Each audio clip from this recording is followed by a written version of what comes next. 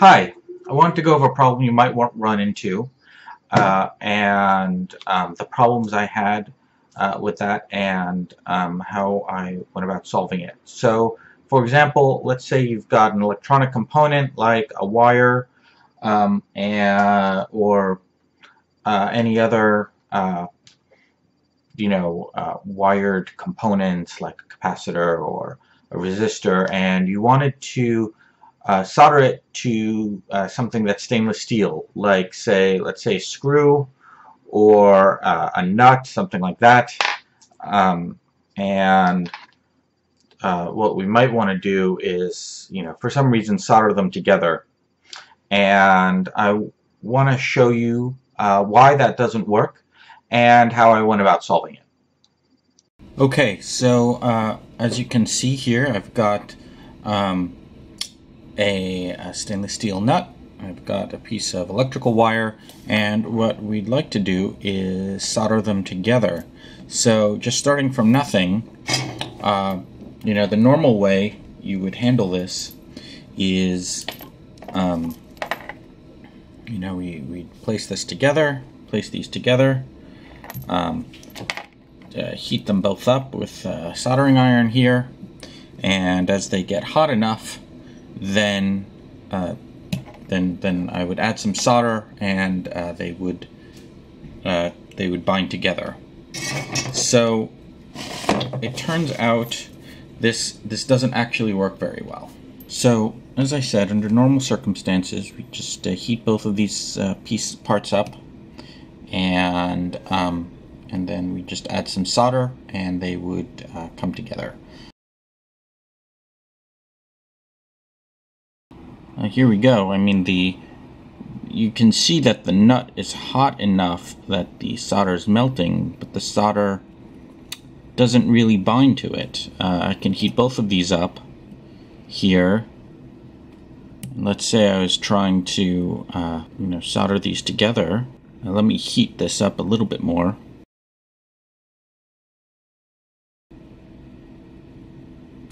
And there we go. So the solder is melting onto the wire, and I can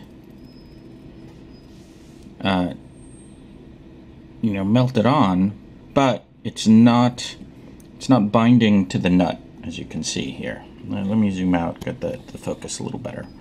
So we have these together, but they didn't stick together. There's a solution to this. So even though I'm using some pretty standard solder, I'll just show you it right here. This is a 63% tin, 37% lead flux core solder. So it's not like I'm missing anything. But what we can do ultimately is get this solder to work if we know what the right tools are. I actually had to look this up online, and it turns out that there's a specific kind of soldering flux that you can treat stainless steel components with. I bought around a pint of it, and I'm never really going to run out. So Superior number 71 stainless steel soldering flux, and this will solve the problem. Let me just pour a little into this mug, and actually you can't just leave this out. I made an earlier mistake, and that didn't work out too well. So I just poured a little in there. Just cover up the nut.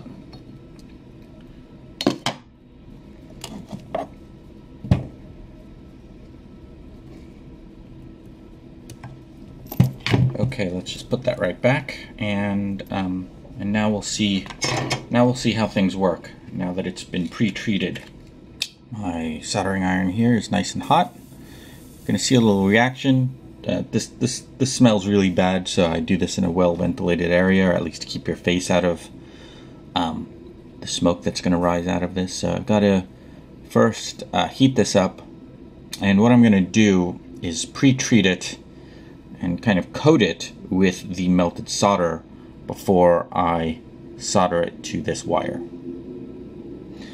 So you can see now that this is now that I've left the soldering iron on it, there's some oxidation, and that eventually, once it gets hot enough, is going to allow this process to work. So put a little solder on it. It's not quite binding it because it's not quite hot enough.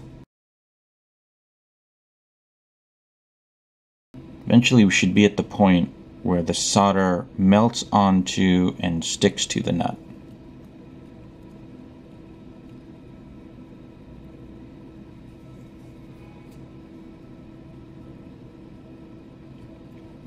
We're not quite there yet, as you can see.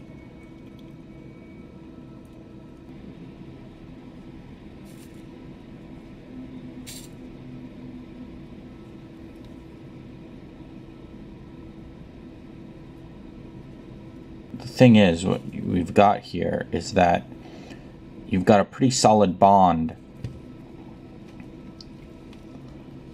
of the solder to the stainless steel component, the nut here. What that now that that's it, we've kind of coated it, then we can put these two things together.